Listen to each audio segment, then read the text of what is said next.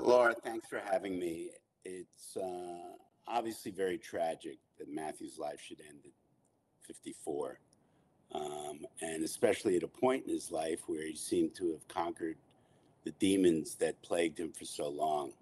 And he was on a mission to help people, and that's what he was focused on, I know, speaking to him a few months before.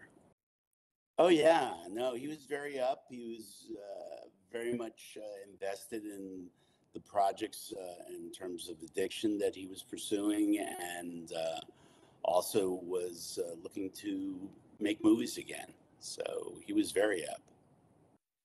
Well, the cast for every episode from the very beginning would gather backstage and they would huddle before they would go out.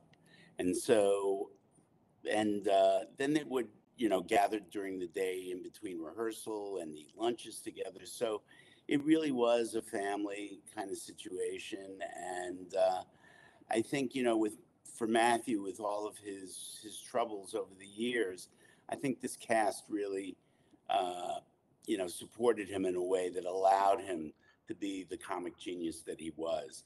I think without that perfect cast around him, it could have been a different story.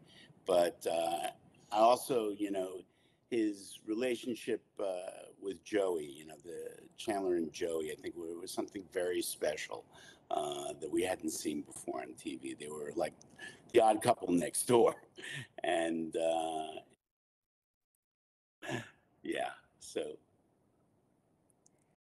um, we were aware that he was facing personal struggles, and there were times where he had to leave the show for several months to go to rehab. But in general, I think that the show supported him in a way for those years, and just allowed him to um, be in the struggle. You know. Um, well, because we were rooting for Monica and Chandler all along. I think that was the thing about their relationship. I remember when we were in London and we did the London wedding and we revealed the relationship for the first time. Matthew and Courtney came out from under those covers. It was just like gangbusters for minutes in that place. It's just the applause would not stop.